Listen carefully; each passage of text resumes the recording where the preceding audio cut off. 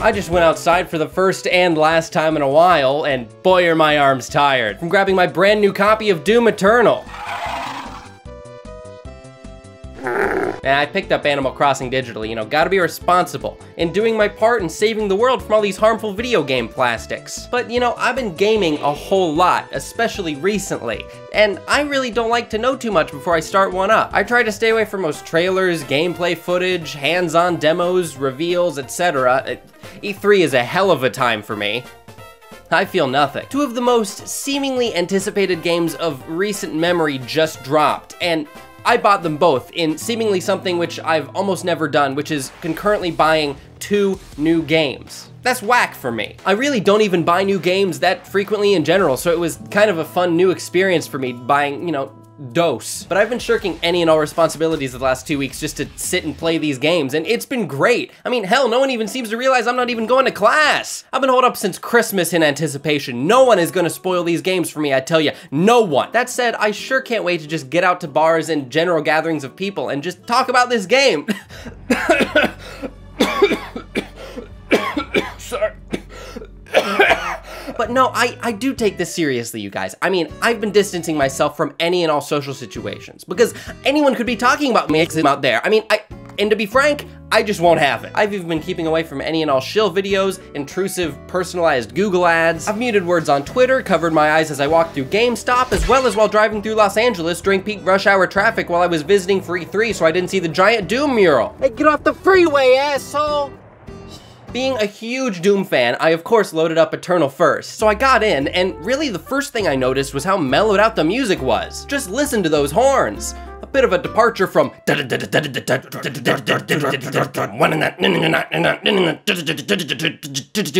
aren't usually the kinds of trumpets we see in Doom games, but honestly, I'm down with it. I mean, I'm vibing, man. I mean, I voted for Obama. I'm down with change. That man was as cool as ice. Just kidding, I was a child in 2008. So I voted McCain-Palin. But speaking of children, they should not play the new Animal Crossing because it's really mature. Honestly, this is my first game in the franchise. Is this what it's always been? This is Animal Crossing? Because I was really looking forward to getting into the meat of this new entry, and like, I don't know how those crazy bastards at Nintendo got this to be rated E, but more power to them. Dude, Tom Nook looking different. I knew he was a capitalist tyrant, but this is ridiculous. And I thought he had 2 nephews, not 3. Oh wait, that's right, I killed the 3rd one right at the beginning of the game. Timmy and Tommy must be the ones left over. I guess I evicted Tammy. Fishing is my big favorite. Cracks me up how big some of these boys are. It's kind of weird how one of the demons is called a dab, though. I mean, it seems a bit pandery to them Zoomers. I would think the axe would be used for a bit more than just cutting down tree demons. A bit surprising that the most effective one against the Hellfodder is a net. Man, the Arachnotron's really been nerfed. Still pack a punch, though. Okay, so villager gates are amazing. They literally train you to be better at the game. Mowing down wave after wave of adorable villagers is not only fun, but cathartic. If you faint, it isn't really even a negative more often than not, as you learn with every fainting and continuously get better as you challenge it again. They're honestly designed really well in terms of what villagers spawn when. I just wish I could invite some of them back to the town like I can in Doom. I like that you keep your demons in your base and they get attached to you if you talk to them every day. That part is really fun. You'd think I'd miss slaughtering them mercilessly, but I feel like that itch is being scratched elsewhere these days. Regardless, it's a genuine delight. Cutest demon has gotta be Daisy May. Or Scoot, but he's not in my town, so fuck him. The residential ones, though, are strange. They don't seem hostile at the moment. One of them, codenamed Sprocket, doesn't shut the fuck up about working out. The other, Mira, seems to have a thing for me. But I mean, she's actually kind of pleasant. She always just gives me shit to do. Gotta keep most of the residential demons off of my property, though. Some of them don't know how to take a hint when I'm trying to make a memory with the missus. Sprocket, move! Please, get the fuck out! My girlfriend actually, surprisingly, got super into Doom Eternal. I don't know what it was. She normally doesn't like these kinds of games, but I guess the art style won her over? She really likes the new quality of life features this entry in the Doom franchise adds, specifically the custom clothes design options. She's hopped over to more different island dimensions than I have at this point. Funny how the dimensional transport seems to look a lot like a regular airplane though. They named Wilbur and Orville. Funny joke. Me like that. But there's this dog that invited my girlfriend to his island with a private photo studio. I don't know how I feel about that one, but she went, so. And might I ask, why does Harv just have an empty basement? We even went on a date in Doom Eternal. Wow, never thought I'd say that. Just goes to show the bounds of technological progress we make in the games industry. You can go on a date in Doom Eternal. Who even gives a fuck about crunch anymore? I don't. I never did. And neither should you. Just make me my games. I don't care that your wife is threatening to leave you and take the kids because you've been at the office for 36 hours straight bug testing. I want my Red Dead Redemption 2 and I want it now. Hey, speaking of bugs, look at this orchid mantis I caught. Pretty cool, right? I know, thank you, Adam. Anyways, I love the Doom Room. I haven't met the KK Slider demon yet, but I'm sure I will. Oh wait, yeah, he was in the last game. I adore the Slayatorium, how I can view demonic entities I've captured over my travels. And trust me, every encounter was very intense. It's cool that you can donate demons to Vega.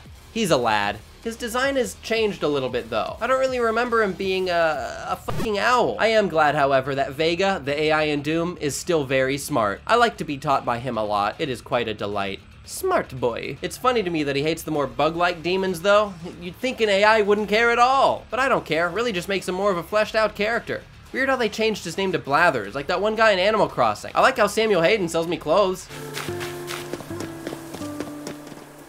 It's a gift. Take it. My girlfriend even met him before I got to.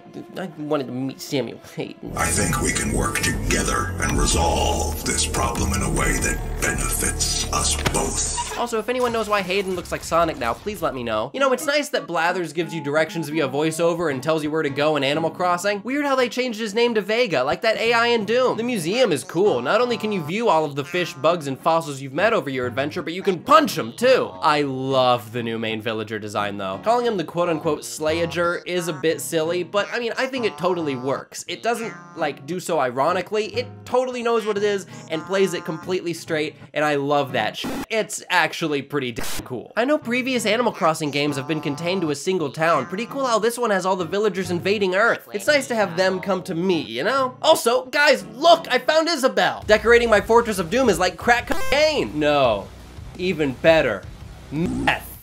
Call me a property brother, because I am tweaking on interior design, you guys. Legit, those guys are strange. Be afraid, be very afraid. My favorite decoration is probably my sea demon fly. She cute. Speaking of interior design, Animal Crossing also allows you to paint the walls red with the blood of your enemies. Much like Doom Eternal, but there's just a lot more options in that one. Like, what the hell? The Doom multiplayer is finally pretty damn good too. Battle mode is wild. Have any of you played Half-Life Alyx yet?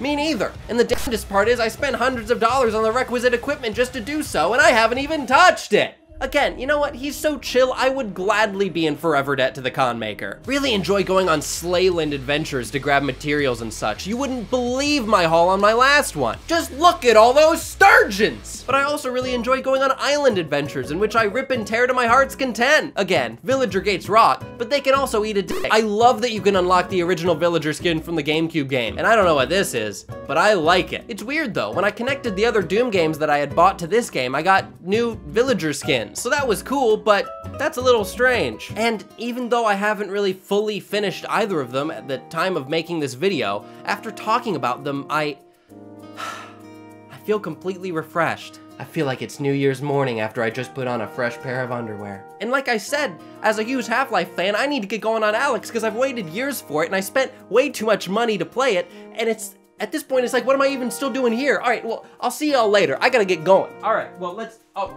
you know what? First, I should put my copy of Doom Eternal back on the shelf. All right, just wait a second.